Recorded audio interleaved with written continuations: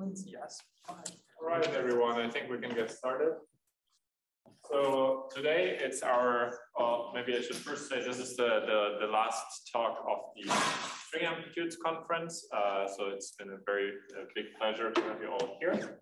And I should also say, for those who don't know, we had a couple of COVID cases in the workshop. And that's why we are asking everyone to wear a mask for this talk. With that out of the way, we are very happy to have Aaron here.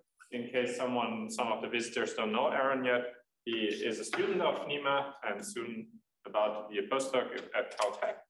And he is going to tell us about stringy UV completions of the standard model from the bottom up. Take it away. Thanks for the chance to talk about some recent work. It's been a great conference, so it's a privilege to give a last talk. I hope no one's mistaking my slightly provocative title for a gratuitous overpromising. Won't be presenting exactly such a thing, but sort of a different attitude and a way to ask some questions that are hard to ask in the more ordinary ways, and find some constraints on parameters that it seems like we shouldn't deserve to get looking at things in this way, if we couple. Okay, so the question a lot of people have been asking as of late for a long time, but in particular in new ways, is how can we relate low energy couplings to the UV completion scales and the Planck scale and other things. So this is done by dispersive representations. One example, Pedro gave a nice talk, Piotr gave a nice talk on this. There's been a flurry of progress in different ways using dispersive representations to constrain IR couplings from consistency in the UV. So you put in some consistency conditions such as Regge boundedness in the UV, you impose unitarity, etc. Start with some ansatz perhaps, and then you can constrain the parameters in this ansatz from these conditions. Okay. But this is difficult in the presence of graviton exchange, notoriously. So in dispersive representations, the avatar of this is commonly is the T-channel pole that prevents accessing forward expansions in dispersive representation when we have this T-channel pole, can't expand around small t. So there's been progress recently that people have made doing fixed impact parameter analyses, so that's interesting. But we want to take another point of view, okay? So something you could do is try to look at top-down constructions in string theory if you're happy going ahead committing to a stringy construction. That's extremely challenging as well for other reasons.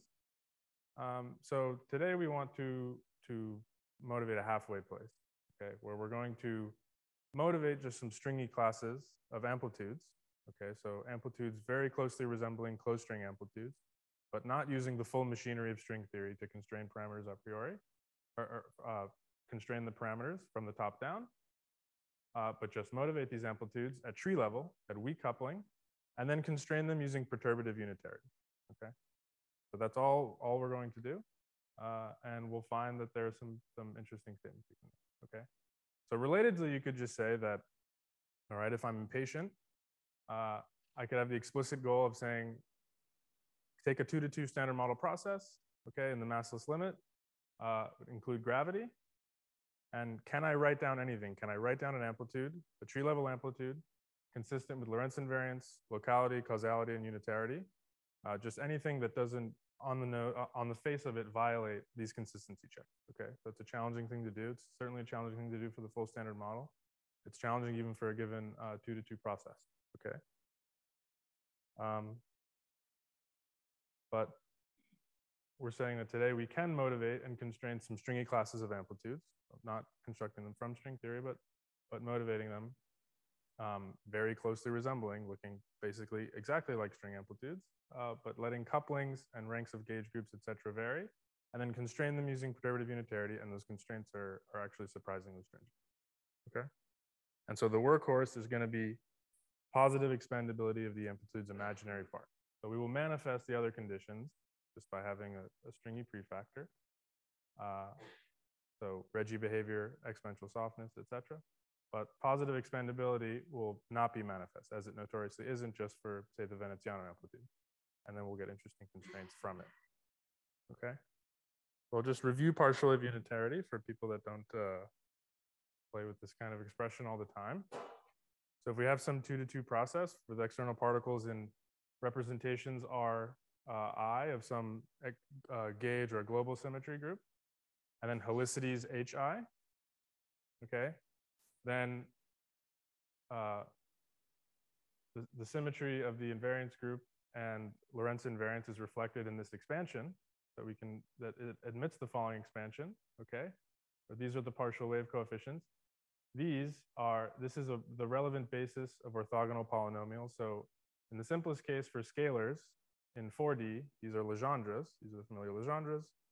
For scalars in general D, these are D-dimensional Gegenbauers. And for external helicities in general D, these are very complicated spinning polynomials in general dimension. These are sort of the analogous objects for the global or gauge group on the outside. For representations Ri, exchanging some representation capital R, in this case in the S channel. Okay, so this is some normalization that isn't important for us today, and these are what we call the partial wave coefficients. Okay, so this is just a reflection of the symmetry of the problem. Then when we impose unitarity on the amplitude, okay, the full constraint is the following statement on partial waves. So I have suppressed indices. I'd say I'm going with some 2-to-2 process.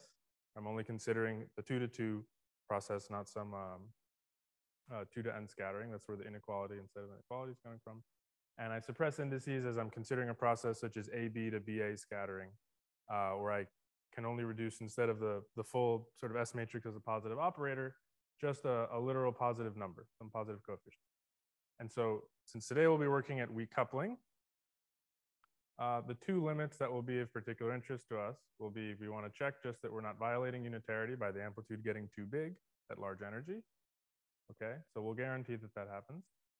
And then we'll check this, this positive expandability. Okay. All right. So let's just state all the sort of assumptions on the behavior that we're going to have. So we had the boundedness at large energy. We're also going to require Regge boundedness. We're considering graviton exchange, so that's S squared. And that's in the complex plane, okay, for fixed t less than 0. And then we're also going to put the reasonable condition. We'd like a fixed number of spins at a given mass level. Okay. So by imposing that a residue in S is a polynomial in T, we'll get a fixed number of spins at a given mass level. This is something we'd like, no spikes in our Chu-Fauci plot. And of course, positive expandability, that will be the only one we do not manifest.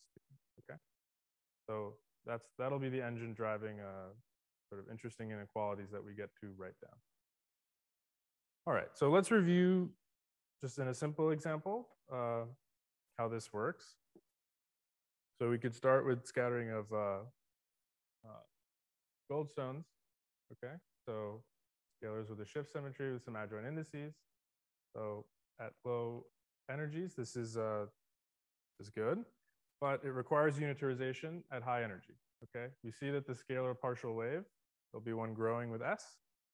Okay, so that needs to be cured by the scale set by F. Okay, so can we UV complete? That's the goal in the simple example. And our rules, we want, if we add poles, we want to add poles with physical states. We have our Regge boundedness and positive expandability on the residues. Okay, so we could try Nima's brutal example, remember from earlier today. Okay, so this certainly guarantees softness. You could complain about the polynomial and residues being, we had no residues, so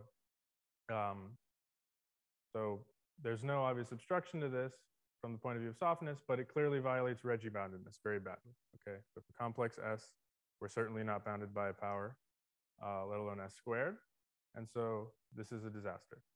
So this just illustrates a bit of the tension that maybe you satisfy all but one of these things, but then that other one is violated. So it's a difficult game to play. In this case, it's not so hard though if we just introduce a massive exchange. Okay, so if we introduce a massive exchange, we get the following. Okay, so here we've just introduced a pole at m squared, and I've rewritten, instead of the trace basis, these single traces, we rewrite in terms of the projectors, which I'm here. So you have singlet exchange, okay? And then these are scalars. So both statistics would dictate you shouldn't have FABCs. You have these DABCs though, okay? So these are the two exchanges you get. Now if we look at the scalar partial wave, clearly at large S, not a problem so long as our UV completion scale kicks in below the scale f squared, okay? All right, so we've softened the behavior sufficiently. But now we've introduced an imaginary part, okay? So that's the catch. We have to check. It's not such a big deal in this example. It just tells us that f squared has to be positive. So f should be real, okay? So from the full, so this isn't a remarkable example. And the point is that it's just to illustrate the idea, okay? Because when we want to look at things with gravity, where we're not going to have something like the Lagrangian for the nonlinear sigma model, which makes all these, which makes such a condition trivial, we want to be able to make statements purely from the point of view of amplitudes and see if they're interesting or realistic or consistent with the standard model. Okay, so this is to illustrate the logic of the game. So if there are any questions, I suppose that's a good time. Okay. All right. So let's review graviton exchange. Okay. So just between identical scalars, we have the same problem. All right. So we have a scale set by Newton's constant. And again, we have the growth of partial waves, and we need to cure the amplitude by the time the energy scale gets within the neighborhood of m Planck squared. Okay. So below m Planck scale, this amplitude needs to be unitarized. And today we don't want to give up on weak coupling. We want to still have a weakly coupled solution, but life's not going to be as easy as in the case of this nonlinear sigma model amplitude. Okay. So we're going to have to work a bit harder. Okay, so why was this easy? This was easy because there was no imaginary part to start. We got to introduce the first imaginary part. So there was no a priori consistency condition on a residue, and we got to introduce the first one, and so any sign, we get to fix the sign. Not a big deal, okay? So, so that was easy, all right. So with gravity, it's different, okay? There's already a massless pole. There's factorization on that massless pole.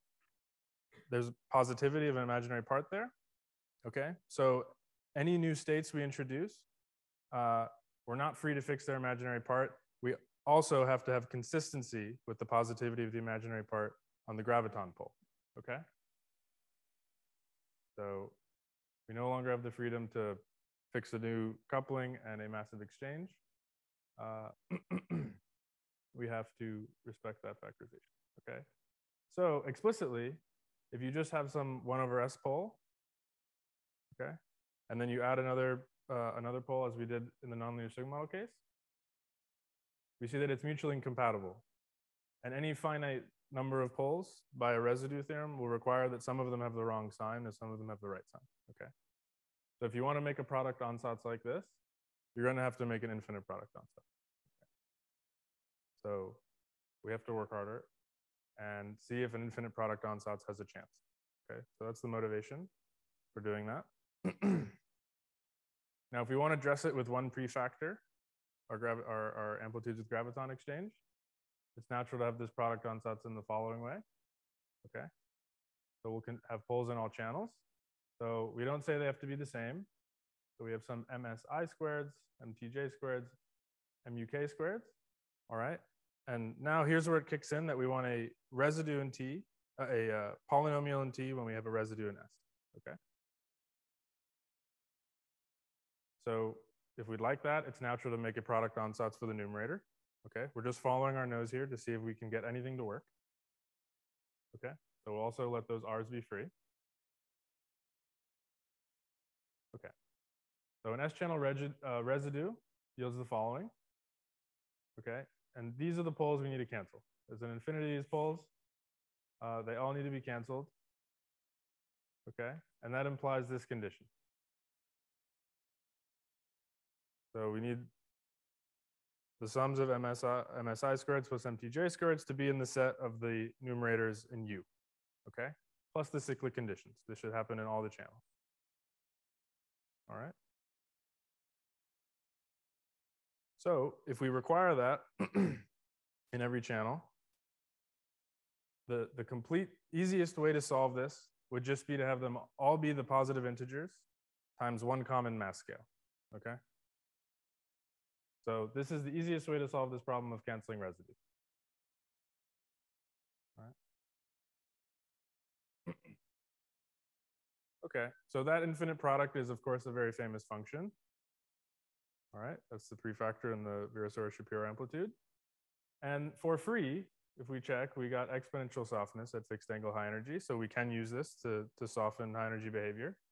We get Regge boundedness. So if we dress an amplitude with this, it can have up to S squared scaling and still be consistent with the Regge behavior we require. And it manifestly has a field theory limit. Okay? So we can, in principle, and by the way, this motivation, this is by no means a derivation. There's not a claim of uniqueness, okay? But it's a motivation of something that we can use to cure the high energy behavior of massless amplitudes. And this was actually noted in Virasoro's paper. His colleague Charles Goebel noted that you could derive the Veneziano amplitude by making this product ansatz and just canceling the poles with such a numerator. Okay. So that's fine. All right. So this is the game. This is all just to motivate the game we're playing today. All right. The rules of the game are that we compute a massless amplitude that we know either from low energies. We know what gauge boson scattering is. We know what the Higgs amplitude is from the particle content that we have. And then we're going to just dress it with this prefactor. So we're just going to dress it with this prefactor and see if it's consistent with unitarity. Okay. It's not obvious that it has to be. It's not obvious that it can't be. But a priori, it's not clear whether you get just an enormous space of couplings that are consistent with this, or if you get something interesting, okay? And so I'll illustrate why. So I'll show you some, I think, interesting constraints, and I think it will motivate different different things to tackle in more general analyses, such as dispersive representation. Okay, so let's review the. So if we just dressed our identical scalars, then this is the 4 dilaton amplitude in type 2b, okay? So we know that's unitary, fine. But what if this described the, if we shut off the gauge couplings, roughly, we just had a phi to the 4 theory, let's say, that we, not exactly the Higgs, but if we had some phi to the 4 theory and we wanted to unitarize it, we know it gravitated, then this would be our prescription, okay? We dress this amplitude of the massless limit with this factor, and see if it's unitary, okay? So let's turn the crank. So unitarity at level 1 says this, okay? So one interesting thing we find already is that if we set the Planck scale to infinity, so that we just tried to use this factor to unitarize phi 4 theory, you can't do that. So just because this thing looks like a hammer, not everything is a nail. So gamma string times lambda is not unitary. Okay, it doesn't have a positively expandable imaginary. All right. Okay, so this illustrates how this works. But the more interesting constraints are going to come in once we have color indices. Okay. So when we want to do that analysis, we need to re-expand the projectors in one channel in terms of the projectors in the channel in which we're taking a residue. Okay.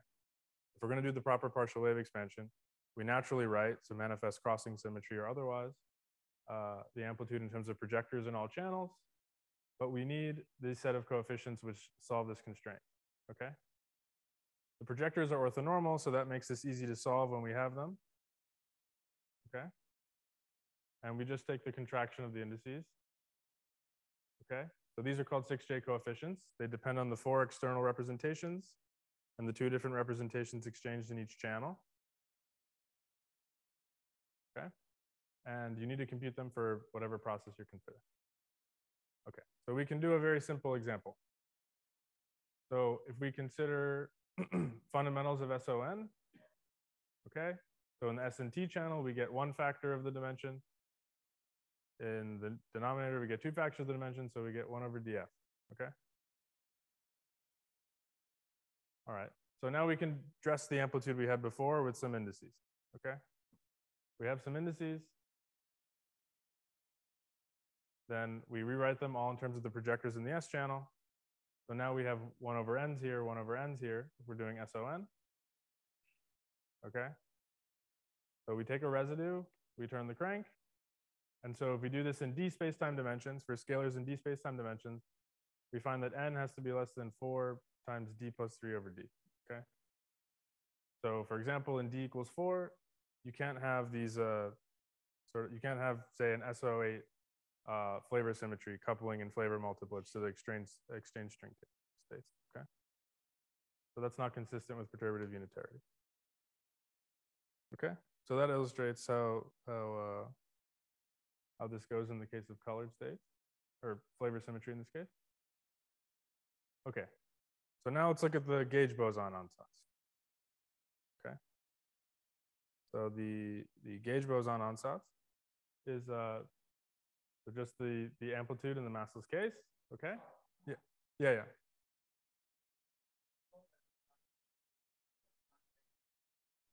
And zeros canceling, but at that point it didn't look unique at all, and now it looks like you are really insisting on using it to reach all these conclusions. It sounds strange. Yeah, it's not unique, and so one thing you can do, so there's sort of Q-deformed analogs or other analogs you can consider, but it's pretty hard to construct them, and certainly a future thing to do is to consider more general ansatzes and see what kind of yeah. And bigger than 7 being disallowed? For this ansatz.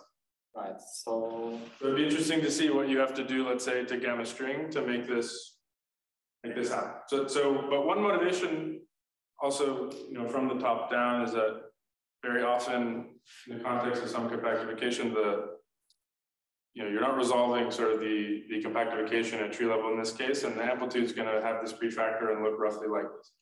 So obviously you can't make some global claim, no capacity, but it's reasonably well motivated from that point of view as well to consider these kinds of ansatz. And it's kind of hard to see how to plausibly deform them. It's an interesting question, but. Are you suggesting that if one did some simple S-matrix bootstrap for SON that in 4 dimensions, that I would see some difference when n passes by 7? Or? So, well, one lesson that we'll see and we'll get to by the end is that it's pretty crucial, I think, that you have graviton exchange for any of this to be interesting. So even these stringy ansatz, at tree level for the open string, it'll be easy to see why it's born. And you'd want to go to higher genus, or like say, consider the annulus. But in the presence of graviton exchange, where you could do some fixed impact parameter analyses, and you want the 8 pi g hanging around, then it's possible, but I think you should see something interesting, but again, it's unclear, because as you say, we've committed to this ansatz, and this ansatz is kind of saying you should look like weakly coupled closed strings, okay? But then there's the question of what if things look like weakly coupled open strings on branes or something like that, and that might have the totally complementary set of bounds. So I'll show some bounds in a bit, and it might be more or less flipping the arrows the other way. So yes, these are very interesting questions. And yeah, the point of this talk would be largely to motivate that's something worth trying to think about. Maybe exploring both in the dispersive realm or generalizing these prefactors. And these constraints might not just melt away once you deform. There might still be some robust features. So, yeah, so, so in this gauge boson case, yeah, we've committed to just dressing with this gamma string today, okay? So this closed stringy prefactor. I'll comment briefly on the open stringy analog later. So we have this. So in 4D, we have this 1 over m Planck squared. Okay. And we're also going to allow calling these as heterotic denominators, okay? And of course, from string theory, you want to put these in by hand. But there's also a bit of a bottom-up motivation for them. It's not totally just pulling it out of nowhere, or out of a textbook, rather. So the residue at the nth level of this gamma string prefactor will have this factor here. So for example, at level 1, we have t times 1 plus alpha prime t. So you can add this and cancel it and still have a polynomial in t for some residue in S. But if you just started putting other factors to knock it down, you won't get that, okay? So, so this is a natural thing we can do to the denominators, but you can't just keep stacking on additional deformations. It's somewhat rigid, okay? So we're gonna analyze that for those two reasons. Okay, so here's a plot in 4D. So here we have g Yang-Mill squared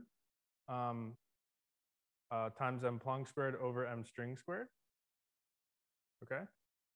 Versus n for SON and for SUN, okay? So n can be 48 at the most, and SUN can be 25, okay? N can be 25.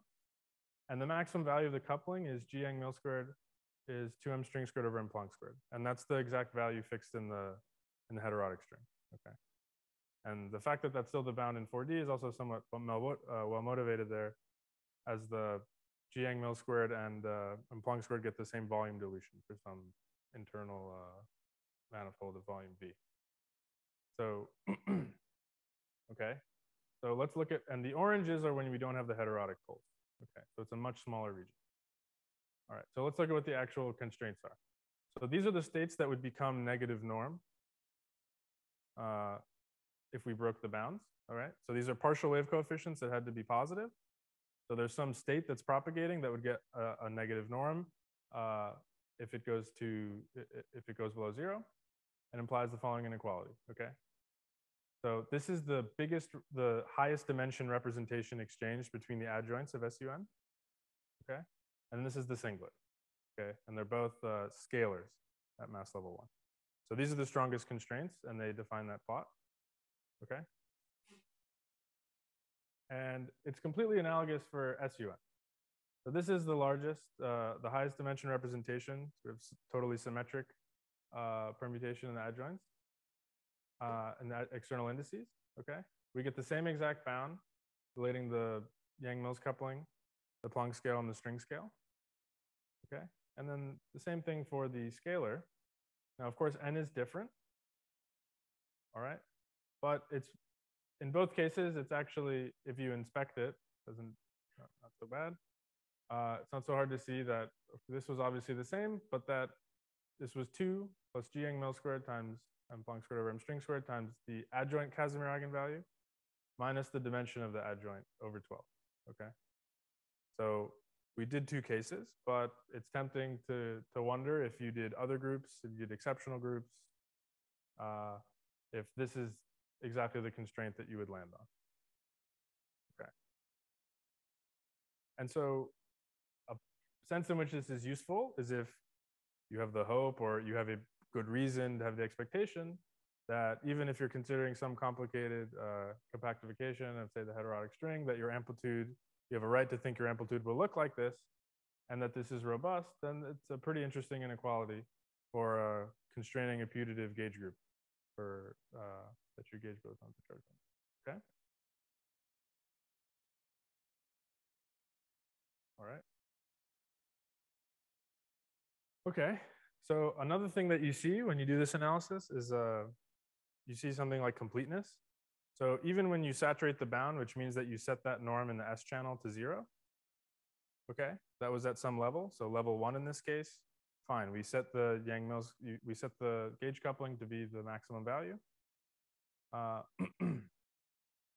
if you consider higher levels, and then you just look at the norms, the partial wave coefficients at higher levels, you see that every possible exchange representation appears with a positive coefficient, at least at some mass and spin.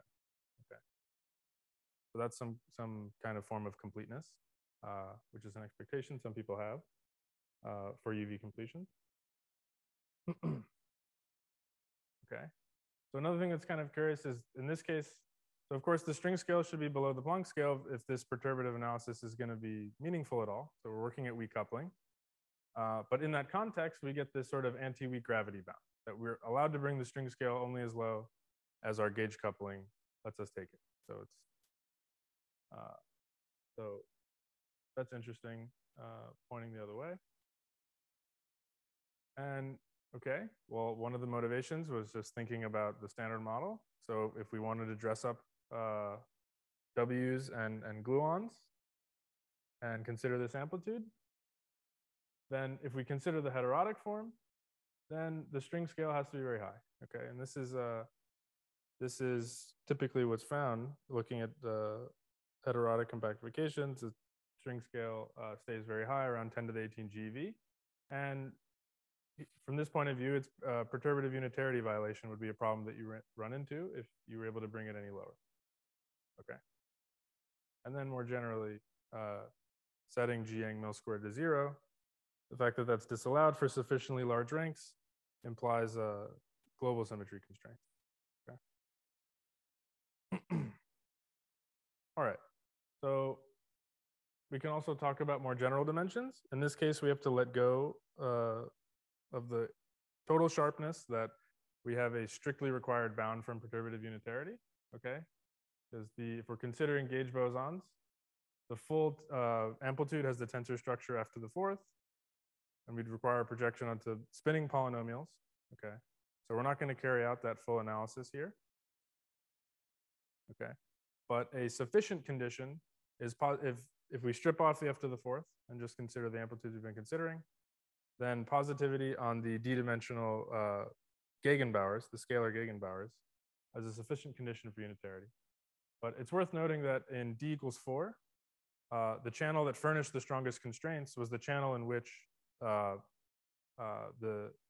spinning Wigner D matrices reduced to the Legendre polynomial. So perhaps that's a hint of something nice that happens in higher dimensions as well. Okay. All right.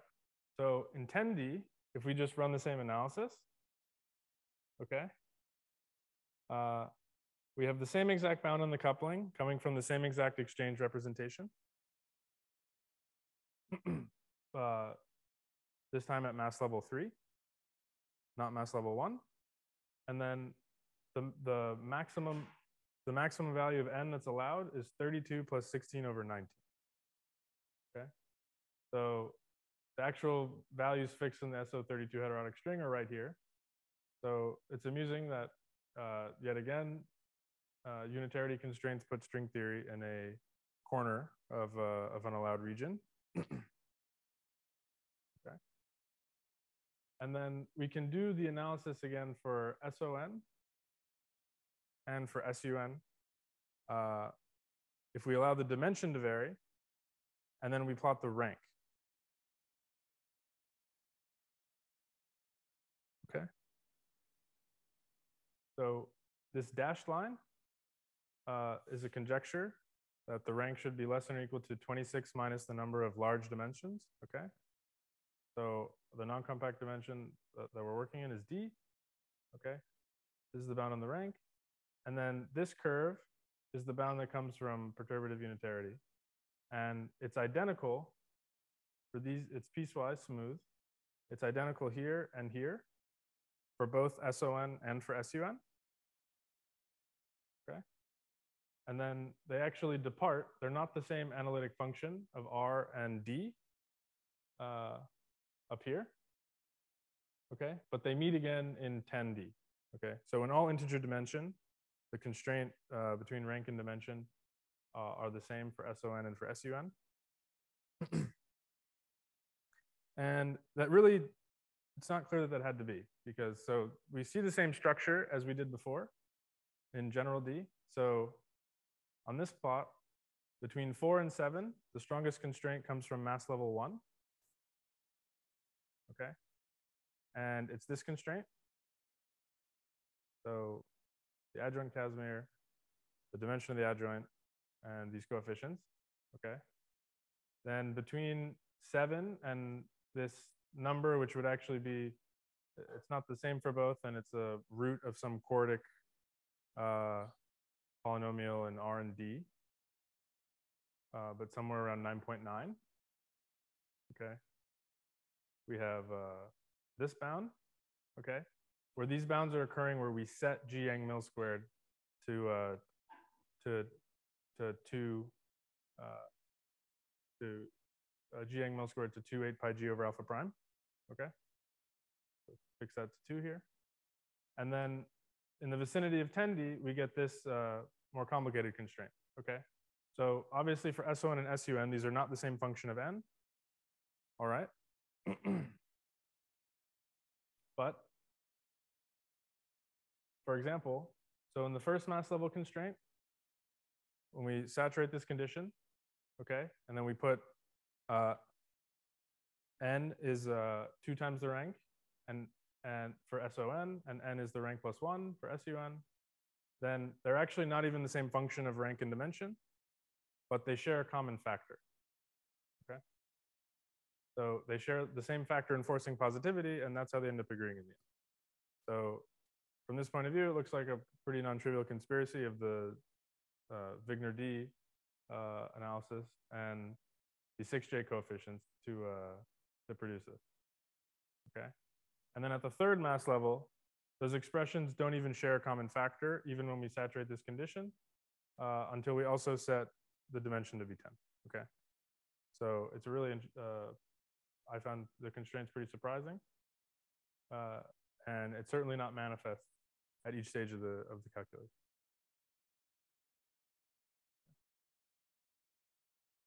Okay, so final thing we can look at for fun is just Higgs scattering. Okay, so in the massless limit, we can compute the 2 to 2 Higgs amplitude at tree level. Turn the same crank. Okay, so these are just the exchange representations of SU2 and U1. Okay, this is the chordic coupling. And again, we impose positive expandability. Okay, so here's the plot. Okay, so I should explain the gray dashed line is if you just take the standard model, okay, and assume nothing else and run it to high energies, the chordic coupling goes lambda, the chordic coupling goes negative around 10 to the 10 GeV and stays with about 2 sigma uncertainty within this this gray dashed band. Okay, now if we set the gauge couplings to be around the gut scale, so G squares are around 1/2,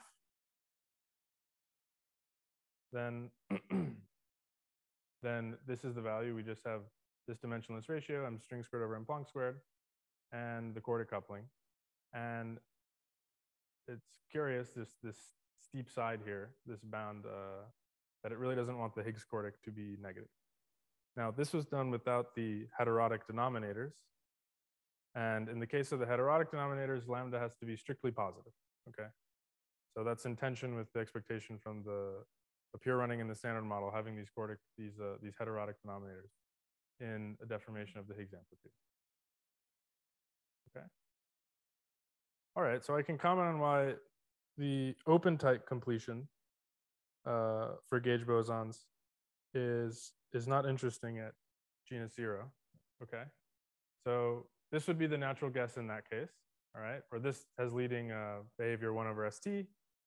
So we get the gauge boson amplitude at least without gravity. So let's just say we don't consider gravity, but maybe we can get interesting constraints on n still. We could hope that that would still be the case. All right. You can even do this for the nonlinear sigma model with Lovelace-Shapiro, where this would be 1/2 minus alpha prime s, 1/2 minus alpha prime t, and then get rid of this, just 0, minus alpha prime s minus alpha prime t. Okay? But you don't get any interesting constraints for this reason. So this is the residue. Okay, so the residue from the stringy prefactor is this. And then from the SU, so you pick up from the ST planar ordering and the SU planar ordering, and you just get a plus or minus sign of these 2 traces. Okay, when you get these 2 traces, they're always proportional to S-channel projectors. When they're added, you get the singlet, say for SUN. When they're added, you get the singlet, the delta AB, delta CD, or the symmetric adjoint exchange, the DABCs. Okay, and when you take the difference, you would just get the FABCs, product of FABCs. So you're always manifestly S-channel projectors. There's no interesting n-dependent set of peers. Okay. But So if you wanted to get something more interesting, again, you'd want to confront gravity. So you'd want to consider the annulus diagram. So you'd want to have an ansatz with a non-planar annulus. Then you'd get your low energy graviton pole. Then you have to do the unitarity analysis, which is more complicated in that case. Okay.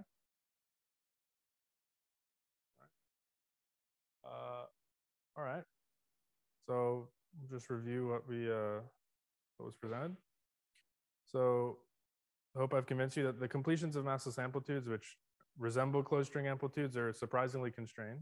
So you might have thought that it was pretty open-ended. If all you were going to use was this prefactor, then you could kind of make anything you like. And even just trying to do this for the real world, it was non-trivial to, it is non-trivial to make amplitudes for the electroweak sector that are consistent with this. So if you have these heterotic poles, which seem more reasonable maybe, then the Higgs quartic has to be strictly positive. Okay, you could get rid of them, but then in that case, you'd probably want to get rid of them in the case of the gauge bosons, and then the string scale has to be sitting right on top of the Planck scale, and it seems like this analysis isn't particularly legit anymore as it's not very weakly coupled. Okay, I think a general lesson as well that could be useful in the analysis of using non-perturbative S-matrix bootstrap or dispersive representations in fixed impact parameter with graviton exchange is that you could access non-trivial constraints on global and gauge symmetry, ranks of gauge groups, or at least dependent on couplings of higher dimension operators. And perhaps you have to make some modest assumptions to really make it close to as interesting or as constrained as some of the plots here, which obviously had a very restricted ansatz. But nonetheless, I think it's something worth trying out for the experts in looking at dispersive representation. But seems like crucial is gravitonic. Okay, so that was one future direction. Another one, as Pedro was talking about before, are generalizations. So Cliff Chung and Grant Remen and other people have looked at sort of Q deformations of these stringy ansatz. And then if you want to tackle the open stringy ansatz, you have to confront the annulus. And in that case, we might expect to get things more like the ordinary weak gravity conjecture or minimum bounds on the rank of the gauge group and see the capacity to, say, bring down the string scale reminiscent of brain world scenarios, some model building from some years ago. Okay, so that's all I have to say. But thank you.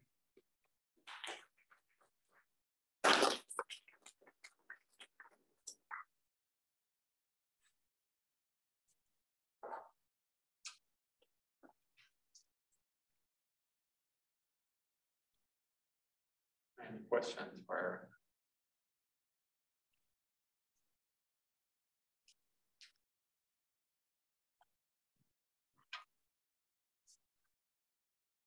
Maybe I can start.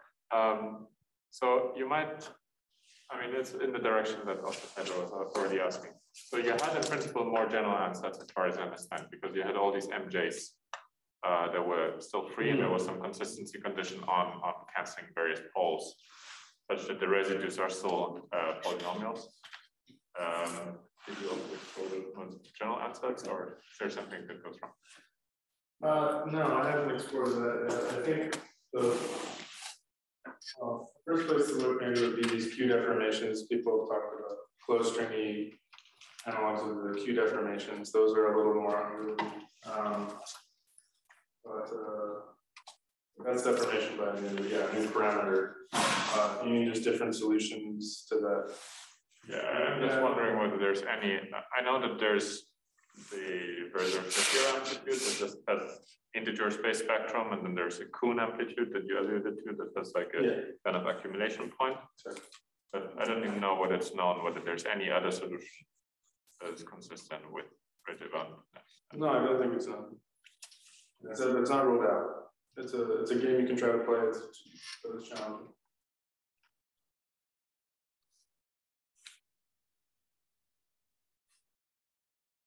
You imagine trying to do this for the standard model, for all the standard model, then this issue of finding, I mean, you have some spectrum that you read off from any particular 2 to 2 amplitude. And so some particular set of couplings that have these states that are sort of consistent for each one. But then there's some issue of global consistency between all the different possible channels. But you didn't really quite see that in your examples, right? No, not yet. You're always talking about sort of one sector. So one sector of gluon, one sector of Higgs. But is that something, have you thought about how you might input something like that? No, I mean, I haven't, I mean, you'd want to, no, technically you can just go ahead and now you want positive expandability of the S matrix as an operator because they're not processes where you have some simple scalar function. But I don't have intuition yet for how, if that will just kill things immediately and make it clear that you need something more radical, or if it just slowly winnows things down. And already in the stringy case, you might want to look at like SON times SON, and you have gauge bosons in each factor, and then you want some 2x2 matrix. And it'd be interesting to see if you get the same kind of Casimir and adjoint constraint, and all the known theories are in some corner. So that's another natural conversation. I know the general question is you had some kind of big and small numbers, relatively big and small numbers that kind of show up seemingly no reason to have bigger and small numbers show up. So the big question, do you understand where these bigger small numbers come from? Like your small negative quartic, or your big bound on the break of the gauge. I mean, what the problem doesn't have any bigger small numbers in it. Yeah, I think they usually just come from the only place where numbers come from are the coefficients of Gegenbauer polynomials. So they're usually, if you understand something about the distribution and how those are, then perhaps about. I understand that the 26 comes from the Gegenbauer already, but can you tell me the same 26 showing up again and again, or is it a different big? Is it a different origin of the big? No, I think it's the same. I mean, in this case, the scalar, yeah. Certainly all these prime numbers as well, they're coming from high order Gegenbauer polynomials. It's not from the Casimirs, it's not from the group theory. Yeah.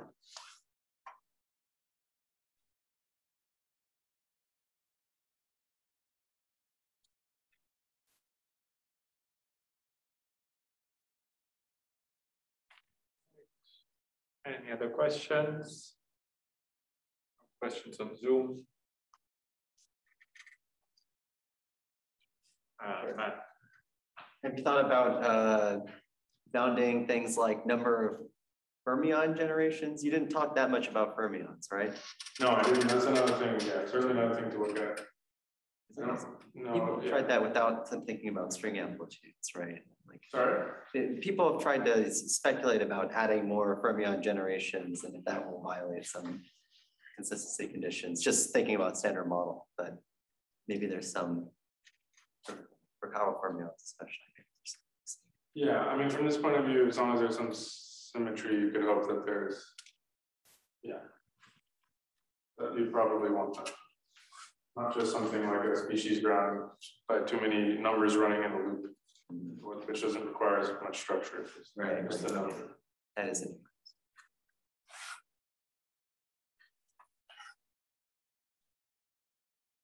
All right, then let's thank Aaron again.